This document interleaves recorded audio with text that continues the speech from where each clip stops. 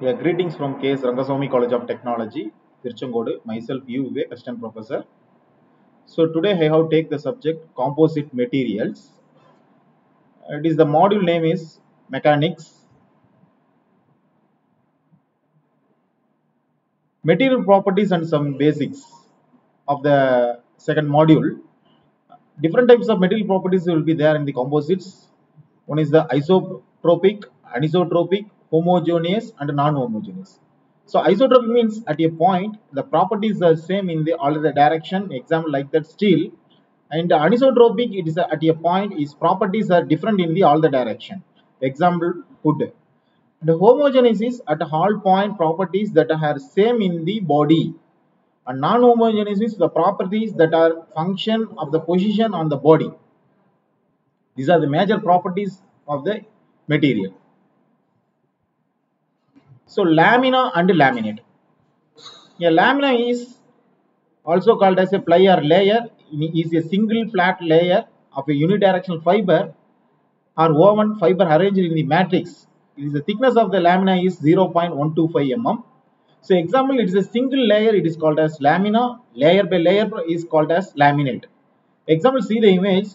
It is a one lamina is in 0 degree. It is another one layer is for plus 45 degree. Another lamina for the minus 45 degree.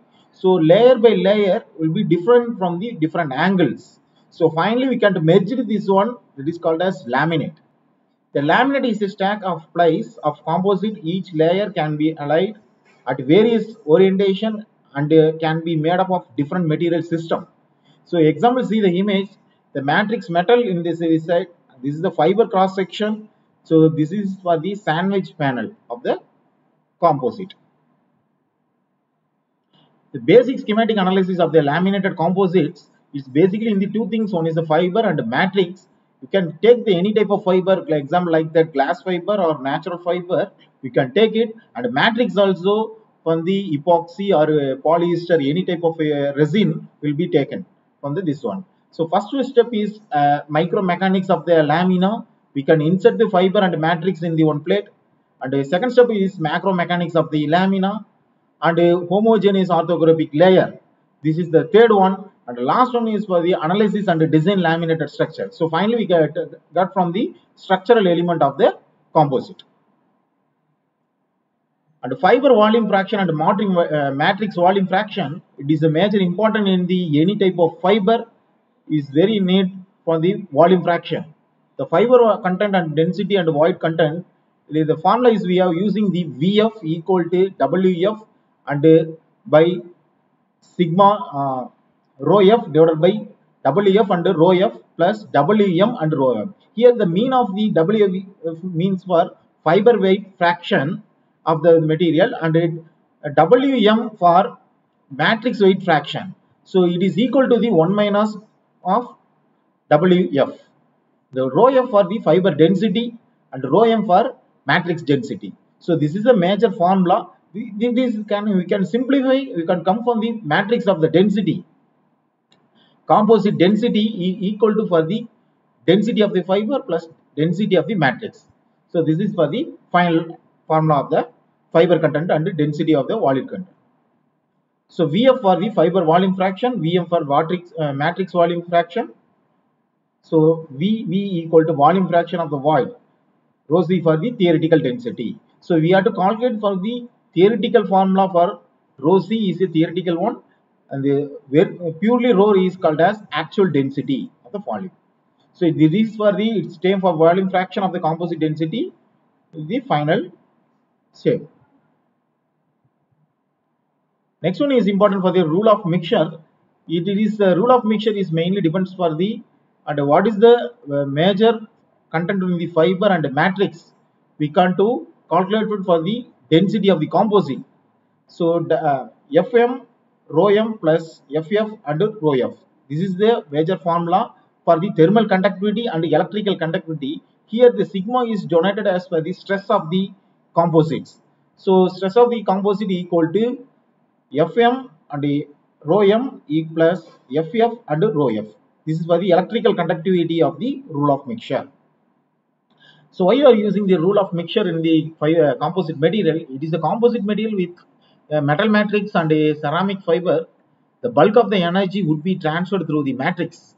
In the composites consist of the polymer matrix containing metallic fiber. Of the energy would be transferred through the fiber.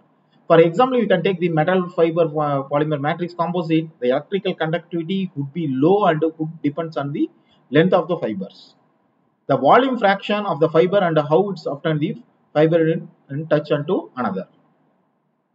Example, see the image for the finding the volume fraction of the composite specimen in the nitric acid. In Vf equal to Wf divided by rho F divided by Wc and rho C. So this is cover the calculation of the determine the mass of the fiber and after acid depot. Here is a 4 modulus of velocity used in the composite material. First one is the longitudinal Young's modulus, is denoted as a E1. Second one is a transverse Young's modulus, is denoted as a E2. Third one is a major Poisson ratio, is V12. In planar shear stress is modulus is G12. This is the 4 types of moduli using in the laminate. The first one is for the E1 longitudinal Young's modulus. So this is the laminated shape of the composite. Here's a sigma C and a sigma. So this is for the compression force will be acting on the material. Next one is the in-plane shear stress. So similarly, we can do divided into 3 things of the thickness of the composites. For the intermediate point is for the thickness of the fiber. We have to see the basic formula to calculate the volume fraction of the composite. So to determine the density of the glass and epoxy lamina consists of 70% of fiber volume fraction. The density of the fiber is 2500 kg per meter cube and the matrix is 1200 kg per meter cube. So also determine the mass fraction of the fiber and volume and the matrix. The rho F equal to 2500 kg per meter cube, rho M equal to 1200 kg per meter cube, and volume is fraction is 70%. So these are the 3 data will be given in the problem. Next we have to find the 3 things. One is the density of the composite, mass fraction of the fiber under matrix collision. First you calculate the density of the composites. So rho Z equal to rho F and Vf plus rho M into Vm. So it is a here is transfer for Vf for volume fraction for the fiber, volume fraction of the matrix for Vm. So Vf plus Vm equal to 1. We got to consider the equal to 1. So finally substituting the value, finally we got to the density of the composite values is 2110 kg per meter cube. So this is for the first we can find the data. Second, we can similarly we can using the mass fraction and fiber and matrix. The formula is already we can given Wf equal to rho F and rho divided by rho C and Vf. So substituting similarly you can find the value. First we can get from the Wf equal to answer is 0.8294 and similarly you can calculate the weight of the matrix is 0.1706. So finally concluded of this problem, I got the density of the composite and weight of the fiber, weight of the matrix is weight of the fiber is which will be more compared with the weight of the matrix. So fiber is a it is a load carrying member and matrix is a load transfer medium.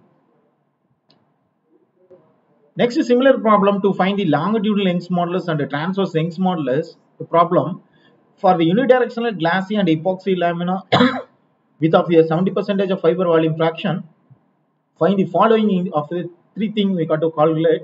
One is the longitudinal Young's modulus and the transverse Young's modulus and the major and Poisson ratio, major and minor Poisson ratio of the fiber. So EF for Young's modulus of the fiber is 85 gigapascal and Poisson ratio of the fiber is 0.2. Epoxy matrix equal to EM equal to 3.4 gigapascal and similarly Poisson ratio of the matrix is 0.3. So here the matrix Poisson ratio will be high compared with the Poisson ratio of the fiber. So we can do first we can calculate the longitudinal Young's modulus. It is denoted as a E1 equal to EF and VF plus EM and VM. So substituting the answer, finally got the E1 Long-run Young's modulus value is 60.52 gigapascal. Similarly, you can calculate the transverse Young's modulus. It is also the formula 1 by E2 equal to Vf divided by Ef plus Vm divided by Em. So finally, the answer is E2 equal to 10.37 gigapascal. So compared with the transverse Young's modulus, long-run Young's modulus values will be high. So the rule is right. Similarly, you can calculate the major and minor Poisson ratio.